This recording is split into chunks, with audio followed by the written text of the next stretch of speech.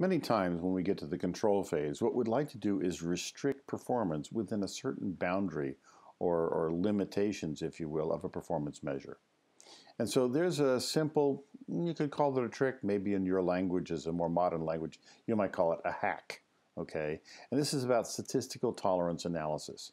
Now you can do lots of things in statistical tolerance analysis, but I just want to share with you a particular trick that's helpful in Minitab. And so the Minitab trick we have talked about actually, regression analysis. And so what we're going to do is we're going to talk about how do I actually create a control mechanism when I have two different things. I maybe have two different performance variables. So here I have one performance variable of interest. Maybe it's an input and maybe I have an output. And what I can do is I can do a regression analysis using the fitted line plot and compare the two and create a linear fit. And if I do that in Minitab, what I can also do is I can then select the confidence intervals and the prediction bands. Now, the prediction bands are themselves talking about how closely the performance is going to be operating. Those bands, the confidence intervals for the regression line and the prediction intervals for individual observations, are talking about what the 95% expectation is for performance. So if we plot those bands and we display the prediction band, which is for the individual data items, what we can do is we can take a look at the line. So we can draw the best fit line, execute it in Minitab as a fitted line plot, and then start saying, okay, what is the effect I would like to have?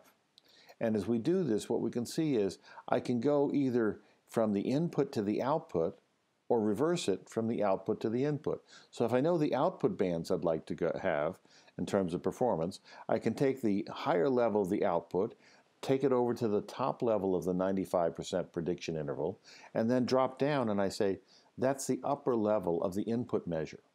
If I take the bottom level of that output and I bring it down to the bottom level of the 95% prediction interval, then I drop that line down, that is the bottom level of the performance band. So that says the input tolerance is between these two numbers, and that will give us a 95% probability of being able to reach this output band of performance.